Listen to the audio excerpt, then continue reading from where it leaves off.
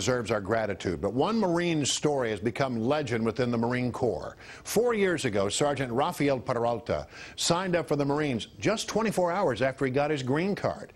Peralta was killed in battle. The military is honoring Peralta, but his family and many of his fellow Marines believe he deserves more. They believe he deserves the military's highest honor.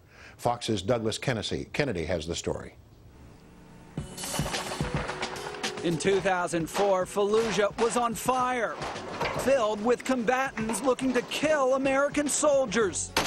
On November 15th, Marine Sgt. Rafael Peralta, a newly accepted citizen of the United States and by all accounts a true believer in the war on terror, entered Fallujah as part of Operation Phantom Fury. They were going room to room, clearing houses, entering the gate. During the fierce fighting, Peralta took a bullet to his head. Seconds later, an insurgent tossed a grenade between him and his men.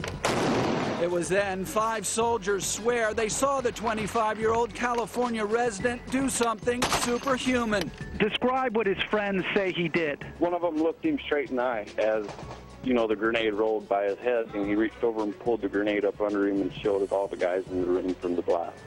It was, in fact, the ultimate sacrifice, a true act of heroism that instantly became part of Marine Corps legend.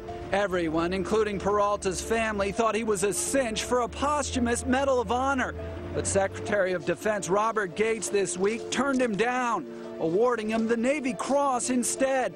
Peralta's family says they're devastated. I understand his mother says she doesn't even want the Navy Cross. It's got mixed feelings on it.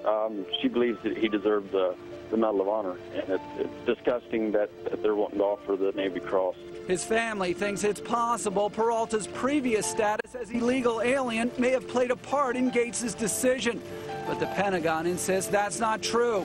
They say the bullet which first struck Peralta killed him instantly, and that grabbing the grenade may have been a simple reflex. They say his arm may have pulled this grenade underneath his body by accident. What do you say to that? That's inaccurate. He pulled it under him. He was well capable of doing that.